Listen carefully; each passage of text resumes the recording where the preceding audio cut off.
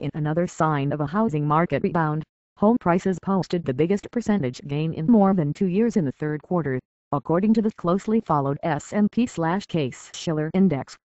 The 3.6% increase from a year earlier is more than 3 times the rise in the previous quarter and was the biggest jump in prices since the second quarter of 2010.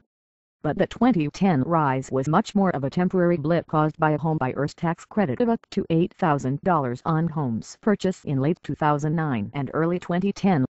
This latest rise comes as the housing market has shown numerous other signs of recovery in recent months. The rebound is spurred by a combination of record low mortgage rates, an improving jobs market and a drop in foreclosures to a 5-year low, reducing the supply of distressed homes available. There is also a tighter supply of both new and previously owned homes on the market. The improvement in housing market fundamentals have helped to lift the pace of both home sales and home building.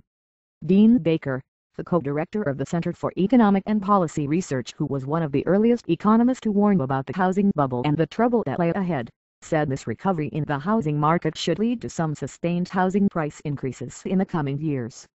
"I've been an optimist as of late," he said.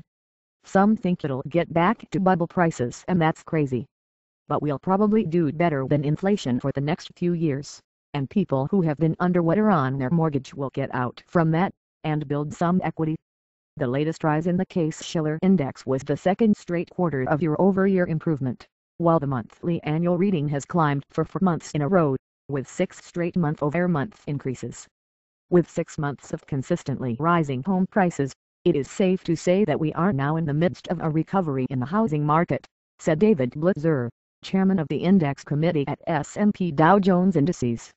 Related, most affordable cities for home buyers. The increases are widespread, with only 2 of the 20 cities tracked by index, Chicago and New York, showing modest price declines from a year earlier.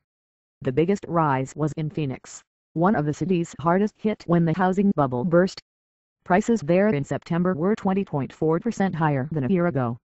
Home price gains are becoming more widespread across cities, and some of the largest rebounds have been in areas that were most heavily affected during the initial housing slump, said Cooper House, an economist with Barclays Capital.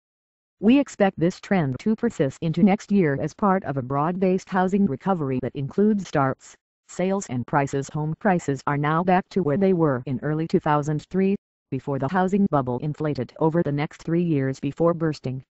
Even with the recent gain, the national index is down 28.6% from the peak level reached the first quarter of 2006.